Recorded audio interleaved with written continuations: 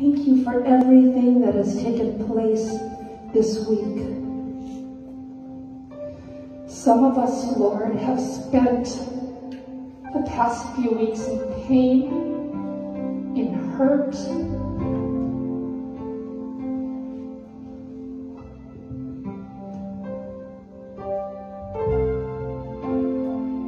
feeling rejected and dismissed, and feeling insignificant. But this week, oh Lord God, you have started the healing.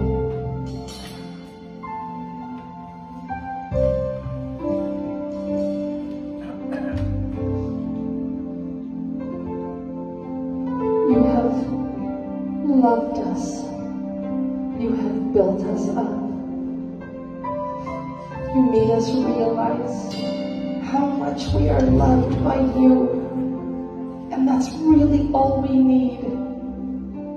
Because we cannot always rely on the outside world to make us happy and to make us feel loved. Only you, Lord. Only you.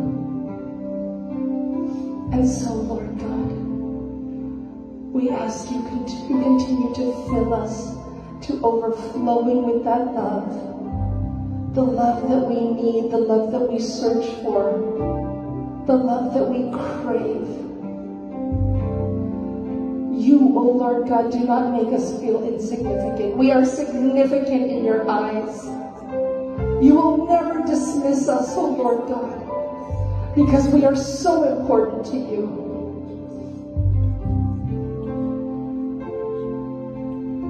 You will never reject us, Lord, because we are your children. And we thank you. We thank you for loving us and filling us with that love. Continue right now, oh Lord God, as we lift up our hands and our hearts and our spirits to you, Lord. We ask that your love come and flow through us like a mighty, mighty ocean tonight. That we may not feel the same. That we may walk out of here knowing that we are your children. And that we can hold our heads up high. And regardless of what anybody says, we know who we are in you. Love of Christ, continue to come and fill us.